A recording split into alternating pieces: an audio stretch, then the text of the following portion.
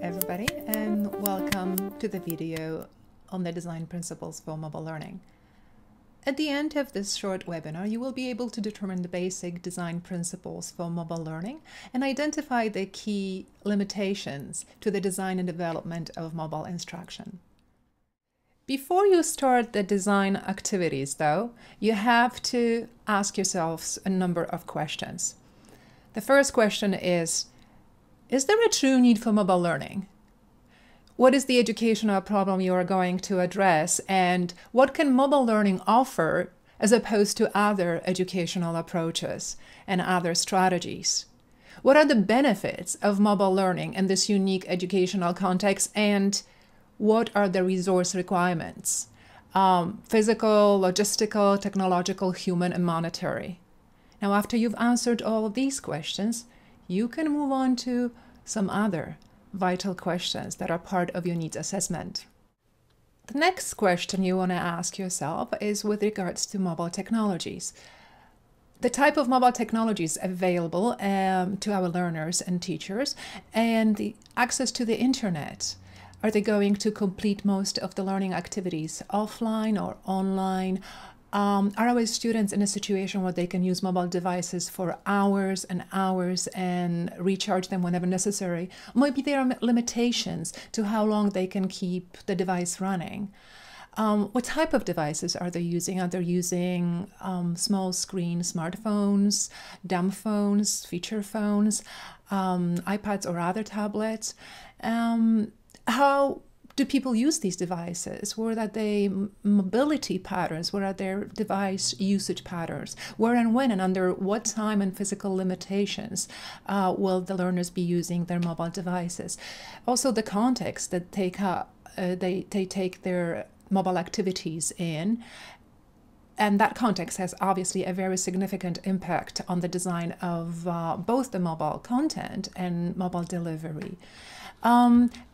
And then, like in any case of instructional design, you have to look very carefully at the learning outcome. What learning outcome are we targeting? Are we aiming at preparing students to complete a driving test, for example? Are we teaching them, helping them understand mathematical concepts? So the learner's needs and preferences would be the next thing you want to very carefully look at. For example, what media should be used for the target audience? Is text-based communication the solution you're looking for? Or maybe audio would be a preferred method. Are you designing for adult learners? Are the students mature? Do they have any knowledge of the subject area? Are they just beginners? Are there autonomous, self-directed students? Or are there students in a primary school that need a lot of your guidance and facilitation and support in the process, not only in the process of using the mobile learning content, but in using the devices as well? And obviously, you have to select the appropriate theoretical framework. You need an overarching approach to the design of mobile learning activities and tasks. Are you aiming, for example, at social constructivist learning environments? If so, you have to ensure to incorporate interaction with peers and other actors in the learning event. To leverage some of the existing materials would be a good option if such exist and can be actually adapted for the mobile learning ecosystem. So they would have to be changed, tailored, and customized to the learning that you are developing. Let's now look at some key characteristics of mobile learning that you have to leverage through your design of M-learning activities and tasks. I have mentioned the key affordances of M-learning in my webinar on the pedagogy of mobile learning, but let me go over them very briefly so that you can incorporate them in the design of the learning experience for your students. Whenever possible, I recommend you make sure that the learning experience is authentic, that students get to learn in context that is relevant to the knowledge or skills that are acquiring. Contextual learning is one of the most effective ways of learning. So whenever possible, embed the learning, situate the learning in the real life environment. Now, there are activities that you would like to, that you design for, as context independent. For example, podcast for students to listen to while they're on the go. Whenever possible, ensure that the learning experience and the learning activities are collaborative and connected. So it's a good idea to mix in both individual activities where students can concentrate on their cognitive processes and then enrich them with collaboration and communication so that the students can actually reflect on the learning and deepen the learning and then build the knowledge while working with their peers and experts. Now that we're dealing with personal devices, well, it's a good idea to personalize learning, customize it to the diverse needs of our learners. Also, make sure the learners are involved in relevant activities. They are active, hands-on. Experiential learning is a really good strategy for students to achieve very effective outcomes. Yes, learning should be relevant and meaningful. A mix of formal and informal learning is probably something you would like to also include in the design of your lessons, courses, and activities. And when we talk about various activities, it is important that you blend both focused and flexible activities, those that student can complete anytime and anywhere, and those more focused, structured activities that students are to complete either individually or in a group or in a pair in a particular situation that the information is actually referring to. Such learning should be guided by experts and other peers to the degree that the particular student or a group of students require, and always make sure that the learning experience is engaging and empowering. Mobile learning is unique. Mobile learning is not just compact, shrunk, reduced in size e-learning. Mobile learning has its unique affordances, challenges, limitations, and capabilities. When designing for mobile learning, keep it in mind, and also look very, very carefully at these 4 aspects of the design for mobile learning: the content, the delivery methods and tools, interaction, sharing, and communication methods, as well as the design of learning and teaching activities. Let's first look at the content design. Here are a few recommendations that you should consider when thinking about the design of content for mobile learning. First of all, use multimedia whenever appropriate. In certain contexts, for example, when your students are using only smartphones, text-based communication between students might be the only solution. However, when you are teaching languages, for example, you would like to include a little bit of audio, video to support the understanding and the comprehension of what the students are listening to.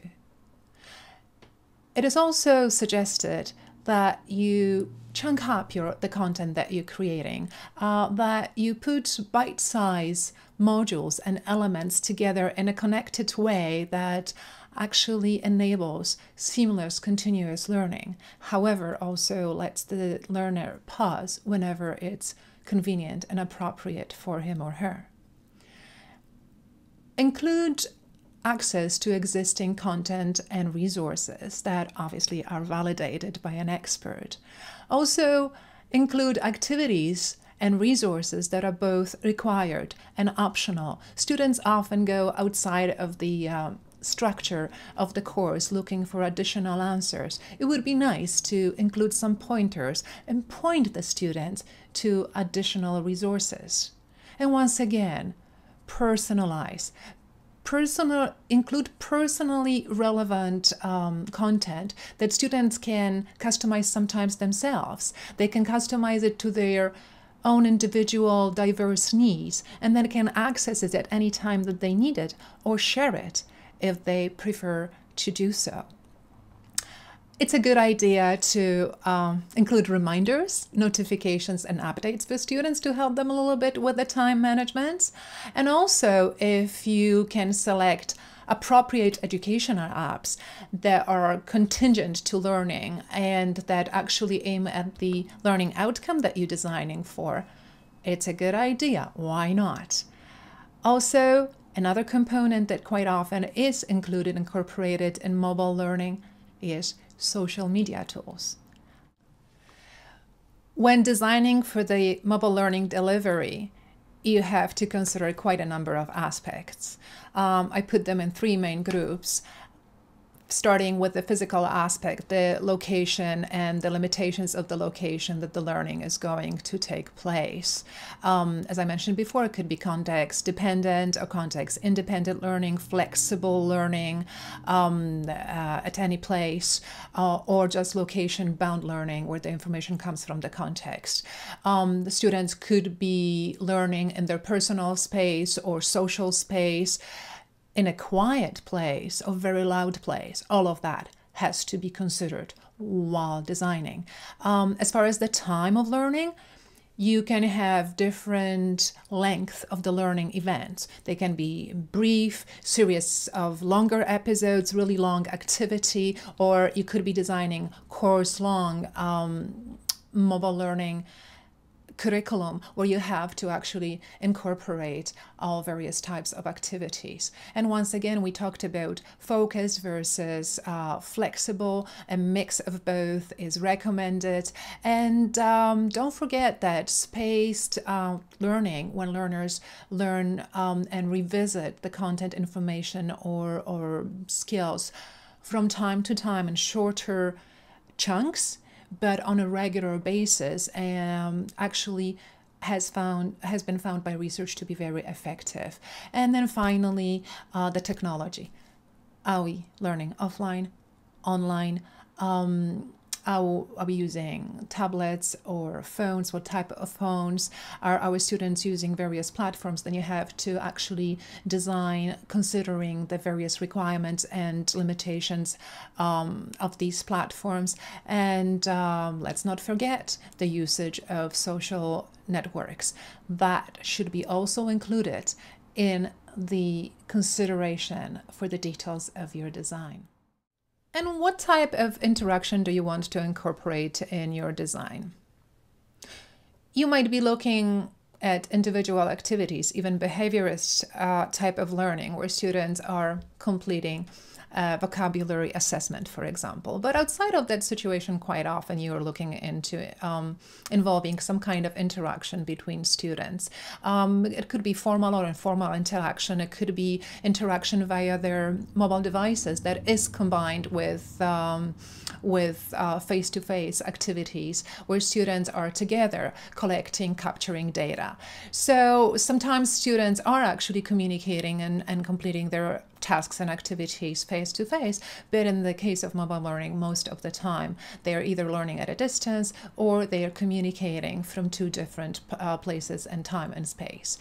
According to what the needs are, make sure to include the appropriate channel and medium of communication. You could be using text-based chats, you could be using vlogs. Vlogs are basically blogs that are using your voice, and language learning students actually really take well to this type of vlog-based activities. You could be using synchronous or asynchronous types of activities, for example, phone calls versus the email communication.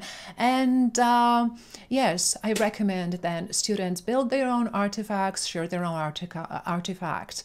You need some kind of an exchange forum, a tool, and design that enables students to ask questions, share their resources, evaluate each other, support each other. It's very important that involve this type of support from the community of practice. And here I'd like to share with you a list of activities that are most suitable for mobile learning. This is not an exhaustive list.